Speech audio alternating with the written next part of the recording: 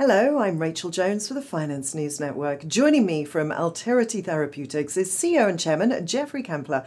Geoffrey, welcome back to FNN. Thank you very much. I'm happy to be here and good morning. Good to see you. Now, Alterity Therapeutics is tackling neurodegenerative disease with a focus on multiple system atrophy. Can you tell us more about this? Our lead molecule, ATH 434, is able to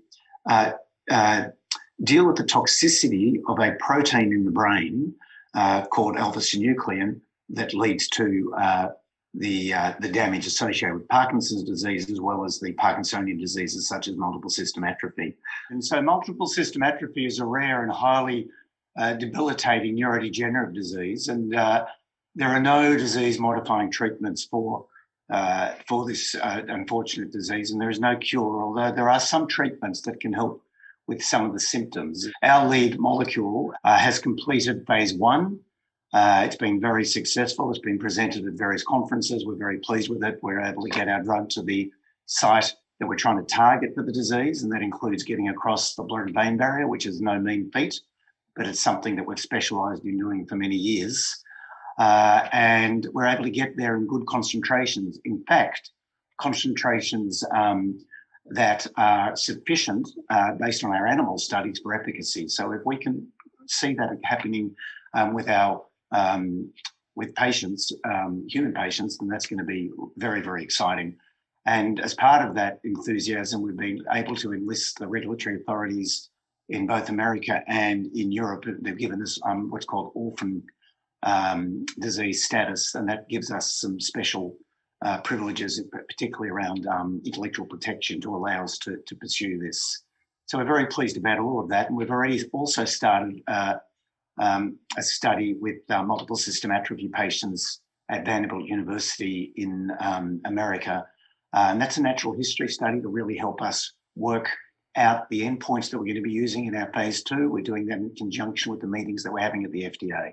And what can you tell me about funding? Of course, it's really exciting that recently we're able to secure an additional $35 million worth of funding, and it came from specialist funds in Australia, in America, and in Europe. Apart from bringing the funds to us, which is a big deal, it gives us a strong balance sheet, but as importantly, it represents an imprimatur of organisations that can really get into having a good look at our data and assessing its potential for success. And what can you tell us about your recent US patent approval? That was very interesting because we've been working on that, and sometimes that's sort of the silent achievement, as I call it. And what it does, it gives us very long patent protection around the concepts that we've developed over decades now, and we really are experts in understanding these proteins in our brain that serve us well in health and can become really toxic to us in ill health and pathology, and often associated with aging. So this new patent actually gives us a wide opportunity for tremendous commercial opportunity over a long period of time to tackle some of the most difficult unmet medical needs. And we have the team and we have the expertise to gleefully take on that type of challenge. And to a more general question now, many companies are investigating drug candidates for the treatment of neurodegenerative diseases. How far have we come, and what does the next decade look like for patients? Neurodegenerative diseases are really a wonderful challenge for people who have got the scientific know-how and the management skills to address them. So even though there hasn't been a lot of success in the past, and for those who follow the space, we've just come off very challenging period, for example, in Alzheimer's disease, where a lot of money, a lot of time, a lot of companies gave a lot of focus to the issue around that disease, and we still haven't had approvals for a very long time.